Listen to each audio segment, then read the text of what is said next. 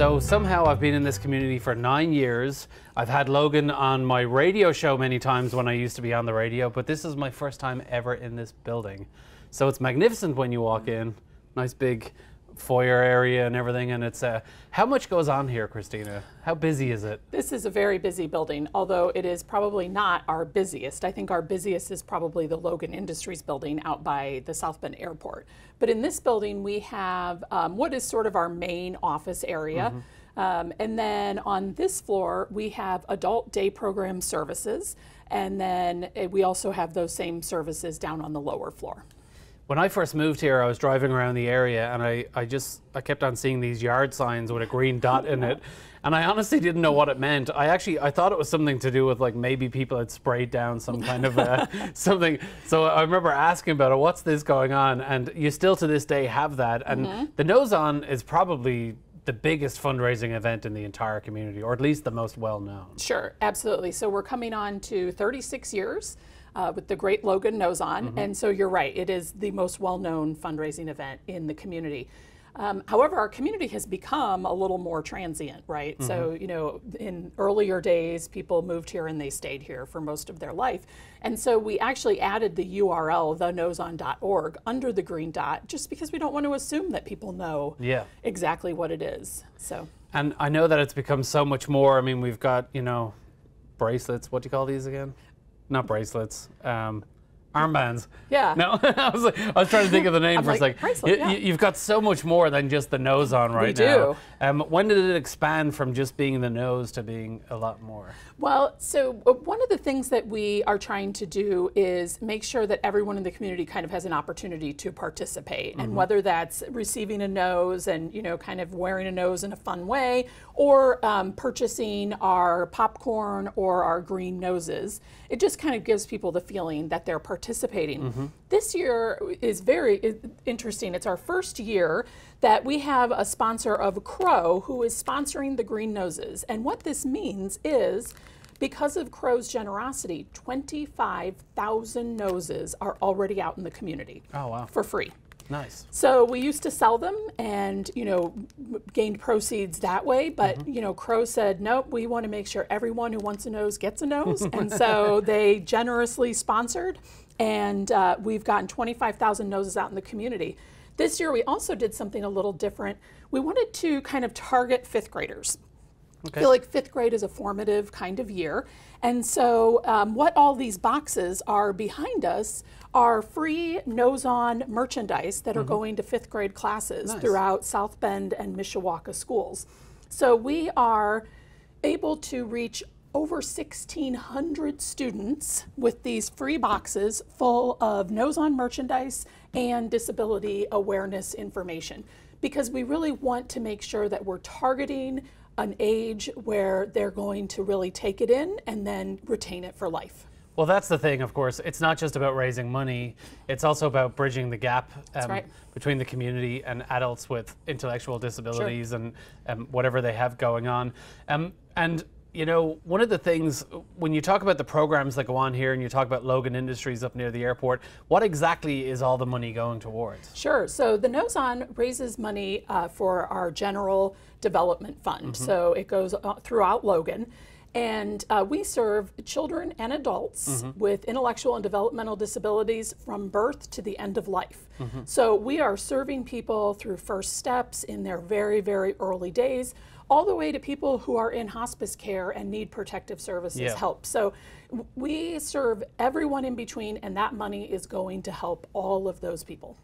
And of course, a big thing for people is, and every child is a blessing in my opinion, but obviously when people have children that might have Down syndrome or other intellectual disabilities, it can be very taxing on the parents. I mean, having a child is taxing, but having a child that has, you know, different special needs can be really hard on them. So it's good respite for the families too. It is, absolutely. And you're right, we don't just serve the individual, we serve their entire family. We are a great resource for families in the community, for friends in the community, and really we've had a lot of people tell us, I don't know what we'd do without Logan. Yeah, and of course, I always think about this as well from my time working with different nonprofits. There's also other siblings often who, the child that has more needs gets more attention, and sometimes the other siblings are not forgotten, but a little bit get less attention. So sometimes I guess when the kids are here, or the adults are here, it allows the family to focus on their other kids too, which is just a little small part of it. Absolutely. I do want to point out what a great observation on your part. Our wellness program that recently started after we came back from COVID. As of this year, it is an inclusive wellness program. So you can send your, second to sixth grader who has an intellectual or developmental disability with their sibling, and the sibling can come and participate in the program and really kind of forge that bond.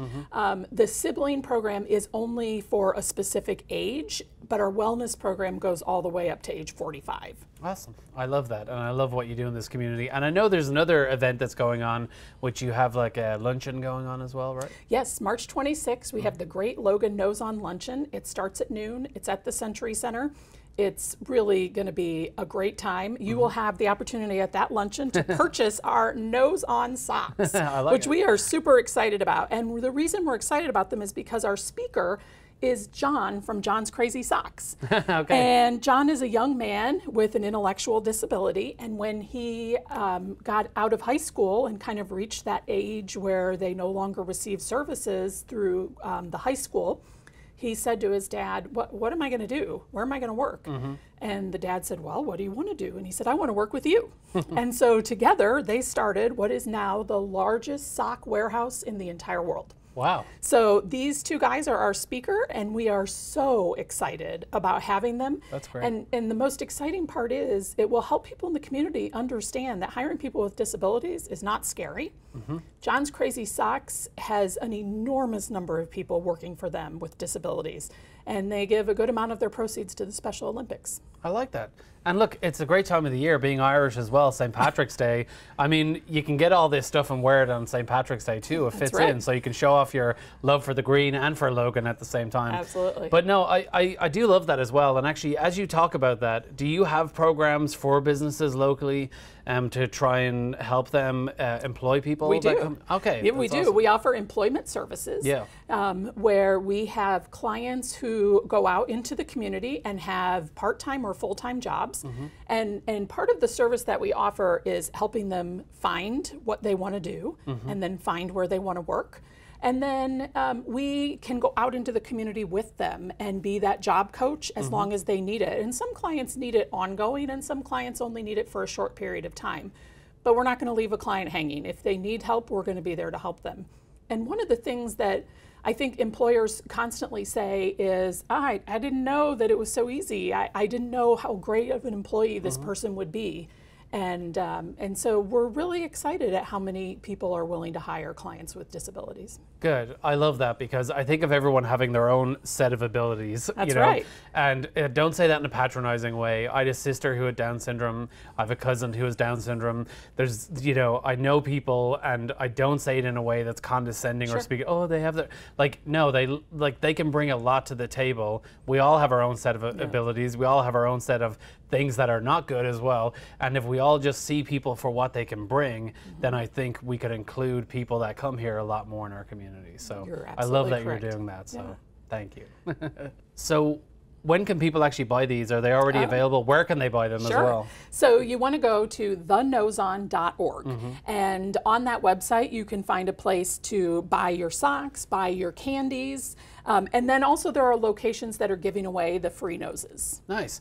And then the luncheon again is March 26th? March 26th at noon at the Century Center, and tickets are also available at thenoseon.org. Do you have to buy a whole table, or can you buy individual tickets? No, you can buy individual tickets, but we have a lot of organizations, a lot of companies in our community who buy tables, so you may end up just coming that way. Nice. And again, stuff like the candy, it's a great idea to actually buy a couple of them and then give them out to your friends. That's right. And spread the news. That's right. Don't just spread the products, but spread the message of Logan as well. That's exactly right. Thank you. Thank you so much. Yes.